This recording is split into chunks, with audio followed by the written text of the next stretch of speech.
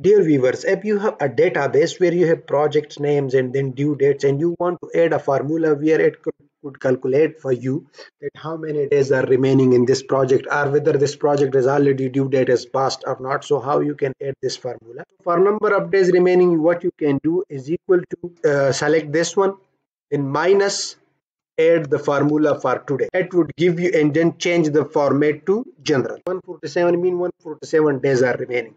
Now if you want to add these days also, so what you have to do, just add another function and type inverted commas, a space and days, and then close inverted commas. So you can see this is 147. Where the due days is already passed, so it shows you minus 24 days. So if you want to change it to like this, so then you have to add if function greater than 0.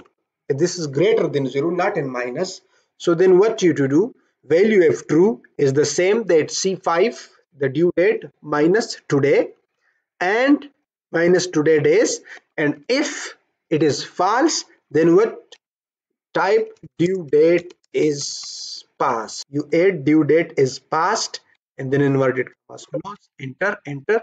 Now you will see here it says 147 days are remaining.